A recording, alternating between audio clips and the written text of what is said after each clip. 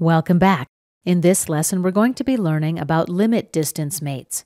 I've got two coincident mates applied to my assembly, and as a result, my slider moves inside the slot.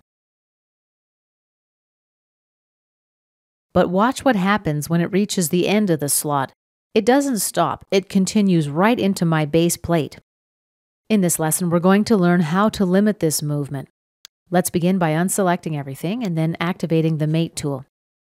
We'll select this face, right-click and select Other, and this face. Let's scroll down the Property Manager and expand Advanced Mates.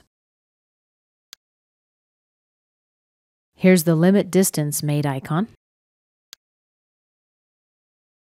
The start distance, let's make it 25 millimeters. Tab to register. We can also specify the maximum distance, let's say 150 millimeters. Here's the minimum distance, let's say 10 millimeters, tab to register. Accept and cancel out of the tool. And let's test it out. Now when I drag my slider back and forth, it stops when it reaches the limit that I defined by distance. This concludes our lesson about the Limit Distance Mate tool.